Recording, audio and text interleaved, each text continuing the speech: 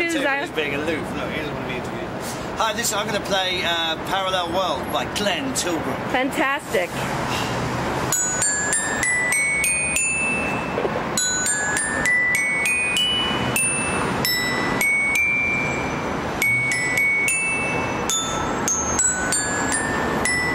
Fantastic. So you know what? You obviously have had a set, so you know what he's singing tonight at the show. There's going to be a lot of new music. Glenn's working on an album called Happy Endings, which was due to be released this year. He's just perfecting it at the moment. Oh yeah. And we're going to be performing some of the songs from that tonight. A few classics, and you never know. You know what Glenn's like. He might pull something out the bag. Is he going to sing any Squeeze Mumbo Jumbo? Mumbo Jumbo. I do. Mumbo Jumbo, word to say. Are you coming out to play? I try to imitate him. Yeah. I know that's working. Don't stick to journalism. Okay, I will. Oh, I'm not a singer. I know. I'm not a singer. Yeah, so we'll be doing lots of interesting things tonight, and also the lineup is 3 people, and we're trying to approach it sonically from a different place. Oh. It's not a rock and roll band tonight; it's something different. That's fantastic. Okay, so can you tell me anything about you other than, before you started with Squeeze and the Fluffers? Who were you? Well, I've been a drummer all my life. I've been very lucky. I was in an English band called Death in Vegas, which is a very different type of music. Okay. And when I got a chance to work with Glenn, I've never looked back. Yeah, that's great. And I'm still. Were you in the original band Squeeze? No. No. Okay. No, that was a drummer called Gilson Loves, who I follow, and he's wonderful. Okay, because you were there from the 80s, though, I think. No, 90s. No, 90s? Okay. Well, with Glenn, sort of 90s, and then Squeeze kind of reformed about 10 years ago, and that's when. I thought they started performing like 78, 79. I mean, they started singing in England back then. Yes. And then I think they became really famous in the late 80s. Yes. And I remember I love all of it. And I think, is the Cool for Cats the first album with Chris singing Cool for Cats? Yes. Yeah. And then it was East Side Story, Argy Bargy. Under pressure of interview, I'm not very good at chronology. Okay, it's okay.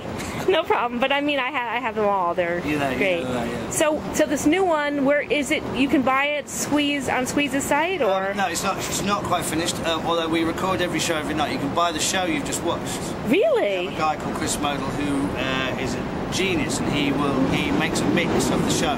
Really? Watching, and it's ready at the end of the show. Fantastic. And they burn CDs or put them on little.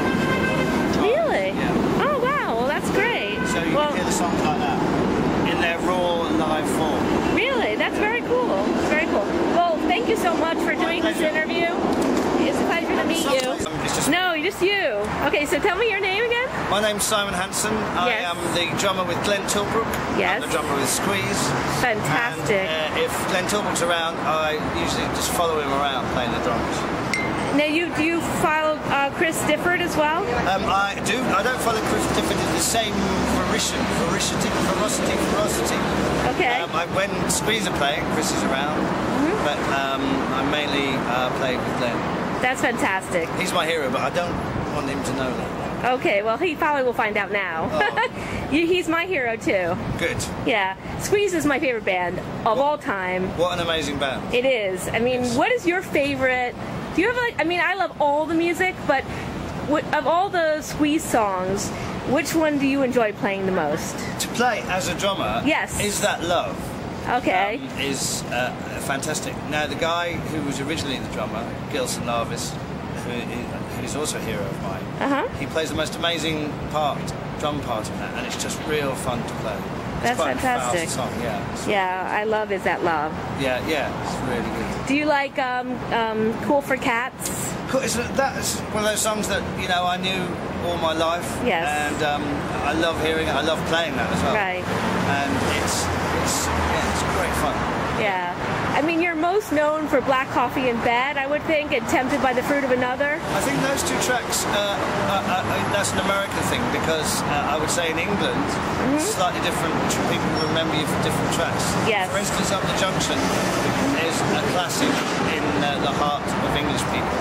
Yes. And I think people love it here too, but it's not quite well known. Right. Well, I think it's beautiful. I love all your music. I've been a fan since the beginning. Okay. I discovered you on a teen tour. I was in London. I was on a teen tour in London in the late 70s. Teen. I was a teenager on a teen tour in the early 80s. Yes. And someone was playing your music, and I was like, what is that sound? I love it. And I became a fan ever since. And I've listened to I've owned all your albums. They're all phenomenal. You know, East Side Story, Argy Bargy. Amazing. You know, I love all your music. And more recently, I went to see the Fluffers. It was down here a couple years ago. You had a performance that I went to. Fluffers is a wonderful excursion for Glenn. Yes. And it allows a band to play scree songs, but in a sort of slightly different style. And it's really good fun. It is. Amazing. And their album, Pandemonium Ensues, is just, I believe, a classic. When did that come out? It came out about a year ago. Oh, really? Yeah, it should be. Check it out. It's called Pandemonium Ensues. It's a classic.